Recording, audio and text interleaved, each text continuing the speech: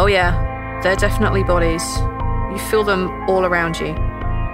You feel them pressing in on you from all sides. You can feel them underneath, and as you struggle to get up, your foot just slips in between some more of these corpses and you fall further and further down into this.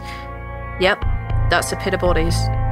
As you open your eyes and continue trying to look around, trying to claw your way out, as you begin to struggle further and further down into this pit, the sunlight begins to fade as the bodies just tumble in and around you, and you can't escape. You're pinned in on all sides, and the smell is just wrecking you.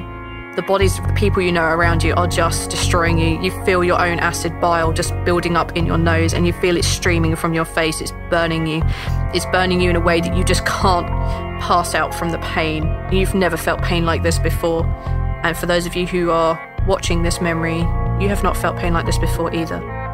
And then you hear a voice. I think you're here somewhere, please.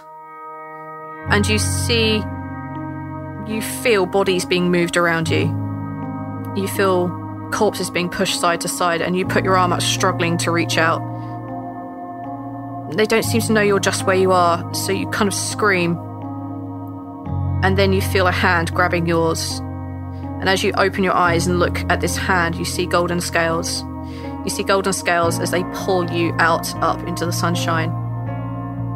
And you feel Ama wrap her arms around you, and you breathe in that scent you know so well. Just cleanses all the darkness away from you.